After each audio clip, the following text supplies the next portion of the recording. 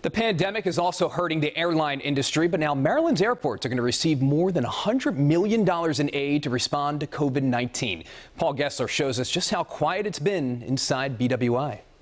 Baltimore's easy come, easy go airport. This virus is so sneaky. Is now too easy.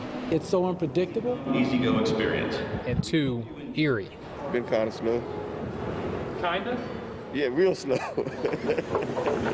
Since the governor's executive order nearly a month ago, the TSA reports passengers are down more than 90%. People are staying safe. People are staying home. Airlines have changed the way they operate during this pandemic. Southwest, for instance, canceled their beverage and snack service 3 weeks ago, and they say they've been using hospital-grade disinfectant throughout their fleet, while JetBlue has temporarily suspended its service here. We have a lot of dedicated people that are still here working. About 80 of the airport's 100 or so businesses are closed. Because all the restaurants and stuff like that is closed. Offering ground transportation. Passengers these days are looking a lot like Bobby Bloom. Yes. A traveling nurse. Scary, though.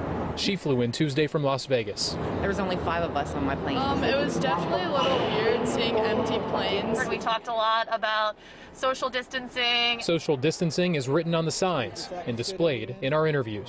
They're cleaning touch points, railings, elevator buttons. They're cleaning those things multiple times a day. Despite the drop in traffic, the airport has actually increased its sanitation. It's scary because I'm 65 years old, and all my 65 years, I've never seen nothing like this. BWI's executive director says they're used to about 50 to 60,000 passengers a day. That's down to as low as 1,300 passengers a day now.